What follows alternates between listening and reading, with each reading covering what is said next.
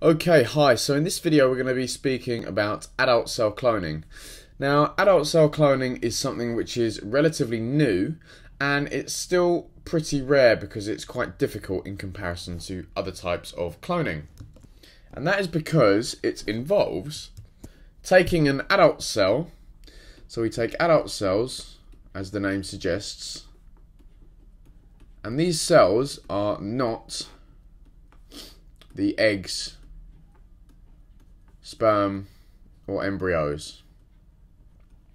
Okay, so what we're taking is fully fledged adult cells and we're turning those into clones of that organism.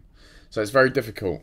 One example would be taking a skin cell. If we took your skin cell and we ended up producing a clone of yourself from that skin cell, that is basically what adult cloning is.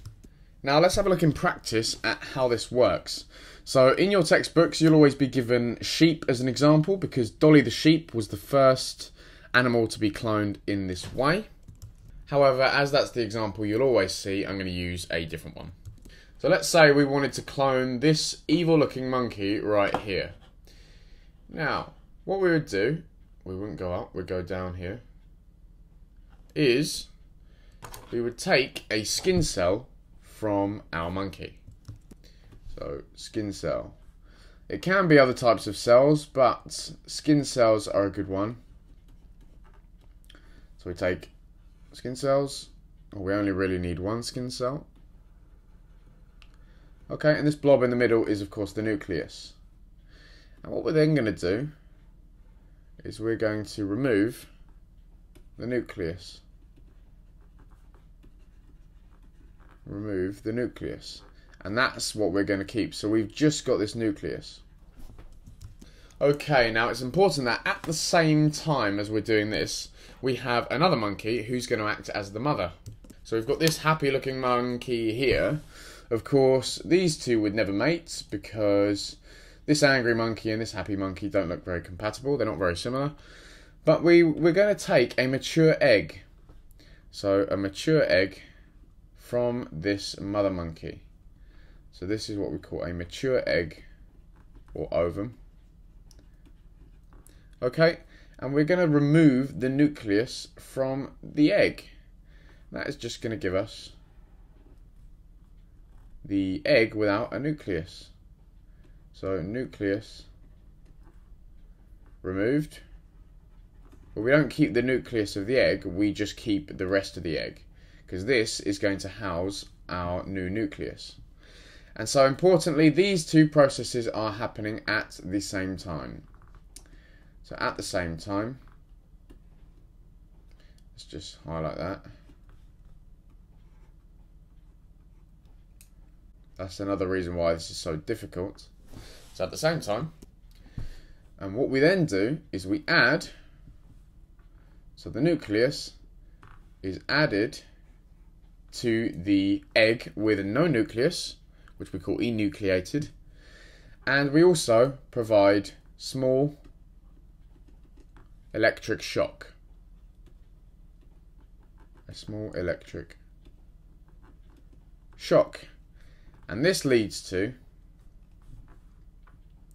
your egg cell taking up the nucleus,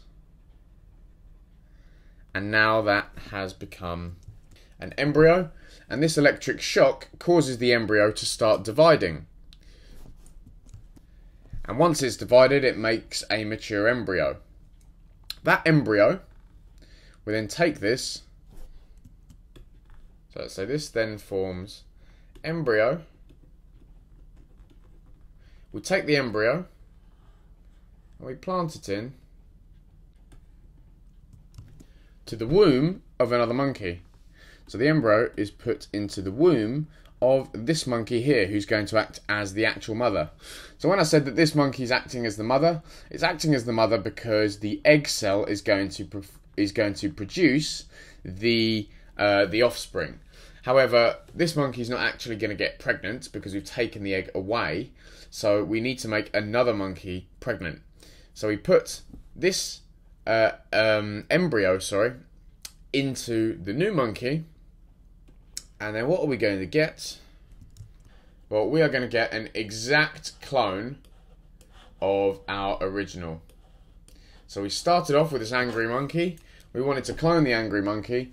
And the reason why it's worked is because the nucleus was taken from this original monkey. The nucleus is the part of your cell which contains all your DNA. And so the only DNA in this monkey, the only DNA that we have implanted into the egg cell, which has then become the embryo, is of the original angry monkey. And so that's why we have cloned it successfully. It of course wouldn't come out as an adult, it would come out as a young baby, but it would grow up and become genetically identical to the parent. Okay, so a brief overview. Let's write down here. Overview. We take a body cell, and we take the nucleus. So body cell nucleus of animal to be cloned. Then we take an egg cell minus the nucleus from another.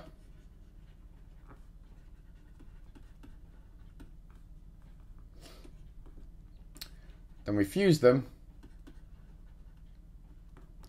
and we plus a small electric shock, which equals division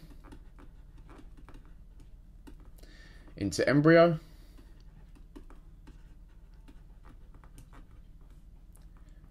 Plant embryo into womb of new mother. We provide that mother with some hormones to tell the mother that it's going to get pregnant, but I don't want to confuse the process too much. And then once that's been done, we have pregnancy, which then leads to clone of original. And so that's the animal that we've taken the nucleus out of, the original animal. Okay, so that's the process. We have the original animal, which is going to be the one we started with using the body cell, so up there, and that is the process. Now, Dolly the sheep was the first animal in which this was successful, and this is an example that you need to know. So, Dolly the sheep.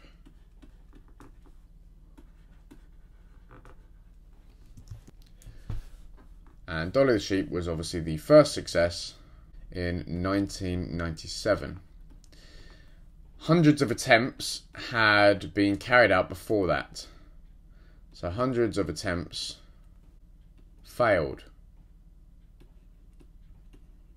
before.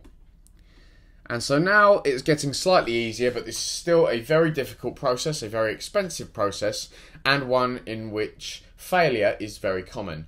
And so in the future, scientists are hoping to be able to do this way more easily, because this is the only way really that we can take an adult and we can produce an exact clone of that adult animal. Whereas in plants, it's of course way easier, and we can still produce clones of each other in terms of animals using embryos, but they are not clones of the original parent.